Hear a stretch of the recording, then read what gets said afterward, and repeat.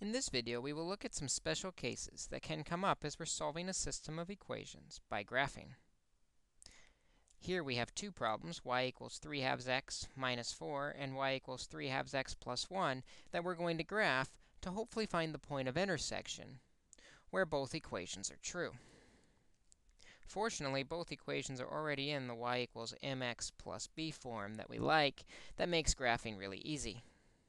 In the first equation, 3 halves x minus 4, we can see b, or where this graph is going to start, is at negative 4.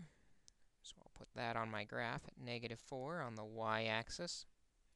And m, my slope, is 3 halves, which represents a rise of 3 and a run of 2. So I'll rise 3, run 2, rise 3, run 2, rise 3, run 2. Kind of follow that out each direction. And that's going to give me my line. Let me make that a little bit better so it actually goes through my dots. There we go. And similarly with the other equation, it's in the y equals mx plus b form also. When we see 3 halves x plus 1, we know 1 is the y-intercept. 3 halves is the slope. And so we can start at 1 and rise 3, run 2, rise 3, run 2, rise 3, run 2. We can take it backwards as well. And what we see is happening, though, are we ever going to actually intersect? No. Both these lines are parallel lines. Parallel lines run in the same direction with the same slope.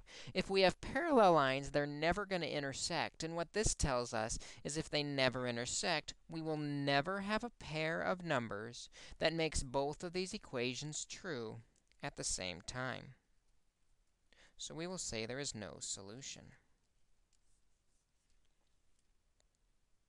Let's take a look at another special case that might come up that might be even different than this.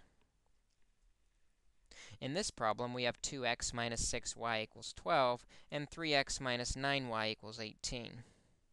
As you can see, they're not ready to graph yet because they're not in intercept form. So let's do that. The first equation, we have to subtract 2x from both sides. Gives us negative 6y equals negative 2x plus 12. Divide both sides by negative 6. And as we do, we'll divide each and every term, giving us positive 1/3 x minus 2. And we can see on here that b, our y-intercept, is negative 2. M, our slope, is 1/3. So we'll start at our b of negative 2 on the y-axis, and we'll rise 1, run 3. Rise 1, run 3. Rise 1, run 3. And going the other direction, same thing.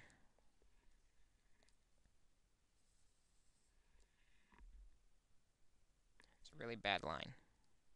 Whoops. There we go.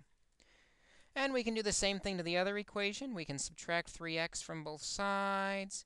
Negative 9y equals negative 3x plus 18.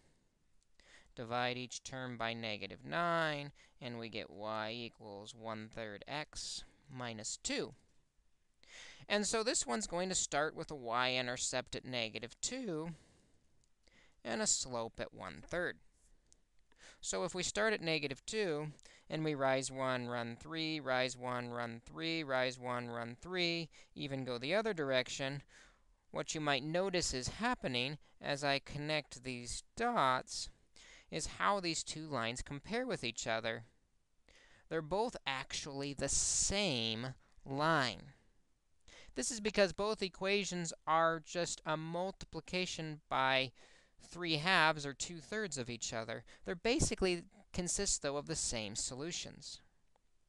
If they both consist of the same solutions, it means any point that works on one line also works on the other line. So rather than having one point, we have infinite solutions because they are both